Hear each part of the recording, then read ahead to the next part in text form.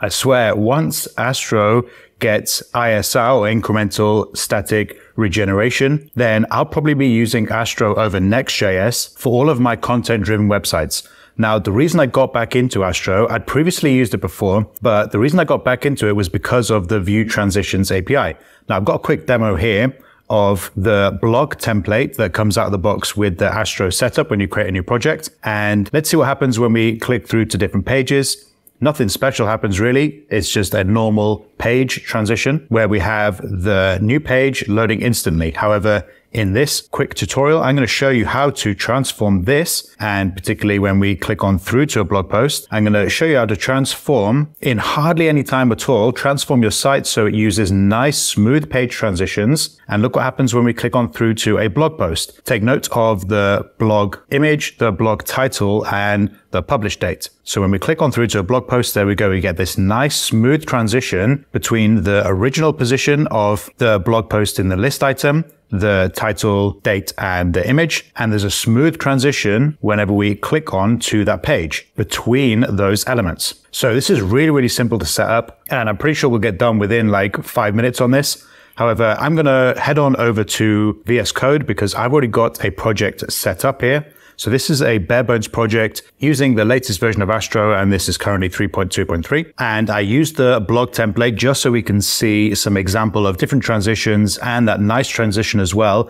between our blog post in the blog list items with the image, the title, and the date all transitioning nicely whenever we click on through to that blog post. So first of all, what we want to do is render the Vue transition component on every single page. And to do that, we can either create a custom component that will be rendered on every page. And we don't need to do that in this particular project because we already have a custom component. If we go into components and base head, this base head will be rendered on every single page. This is how it comes out of the box with this particular project template. So all we need to do at the top of this base head is import Vue transitions from Astro:transitions. And then we just need to render this component then, right at the bottom here, the Vue transitions. So already, let's see what happens. If we head on over to the browser and we click on through to different pages, we can see already a nice, smooth transition. However, what happens if we want to go a step further and implement something like the blog post transition, where ideally the image, title, and date will slide nicely to its new position whenever we click on through to that blog post? So all we need to do is back in our code. First of all, for each of our pages, blog and the blog index page, i.e. where we loop through each of our blog posts to display them in this particular grid here. So this is the blog index page here. So when we're looping through or mapping over each of our posts, we need to use the transition name directive on each element that we want to apply that transition to. So we said it would be the post image, post title, and post date.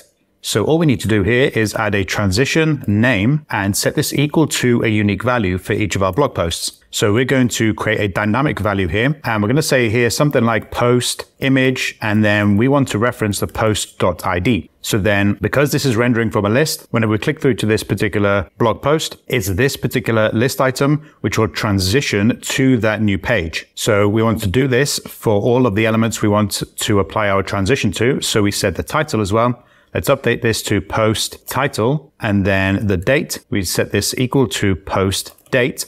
Then we need to match each of these names, these unique names here, to each of our blog pages. So if we go back quickly to the browser, if we click on through to a particular blog post, the header of a blog post here is being displayed within a common component called blog post, or blog layout, I think it is. So in layout and blog post, it's this particular, if we scroll down here, it's this particular markup here. So it's this hero image here. We have our date as well, and we have our title. So it's these three elements here, the hero image, the date here, and the title that we want to transition to. So this is a single blog post now, the blog post component, and it displays that head part of each blog post. So we need to make sure as well we grab the ID. If we scroll to the top here, we need to grab the ID from astro.props. We need to make sure our props type also includes this ID here, and it's going to be of type string. So I'm just going to add an intersection type here, adding the ID set equal to string. Then whenever we render this blog post component in each of our blog pages, so it's this blog and the catch-all for each blog page, for the blog post component, we need to pass the ID down and set it equal to post.id. So now we have access to the post ID for each blog page within the blog post component. We need to match those transition names. So what did we say? We said in this image tag here, we need the transition name set equal to post image, and we need to interpolate ID here. We want to do exactly the same for the date. So we need to update this to say post date followed by the post ID. Then if we scroll down to the title, this H1 here, we want to update this to say post title. And it needs to be title like this.